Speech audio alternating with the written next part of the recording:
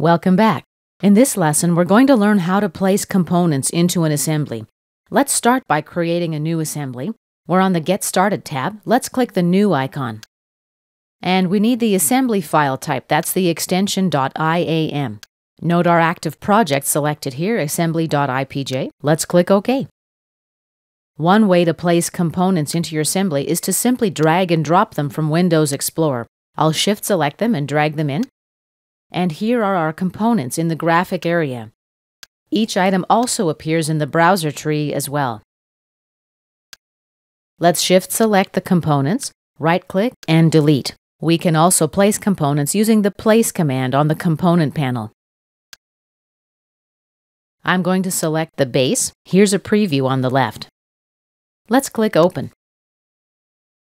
Now when I move the mouse, a second instance is available.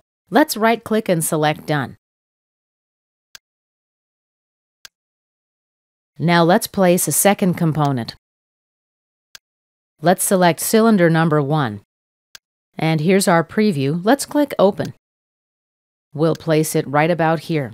Left-click again to place a second instance. Right-click and Done to exit the Place function.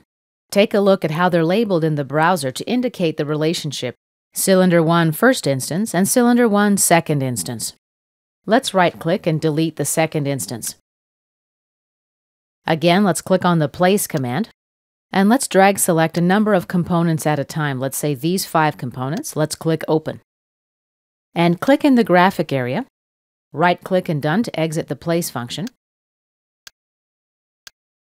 Now we're ready to arrange these components. I'm able to move all of the components in my graphic area except the blue base that I inserted first. Let me drag it around and try and move it. The grounded symbol appears in the graphic area next to the cursor. When a component's grounded, a pin appears in its icon in the browser also. Let's right-click and unselect Grounded. Now I'm able to move the base freely also. We can ground another element easily. Let's right-click on the cylinder and select Grounded. Now cylinder 1 is stationary.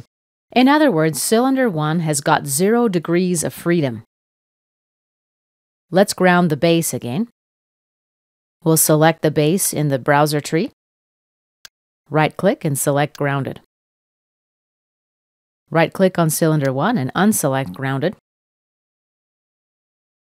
And this concludes our lesson on placing components in your assembly.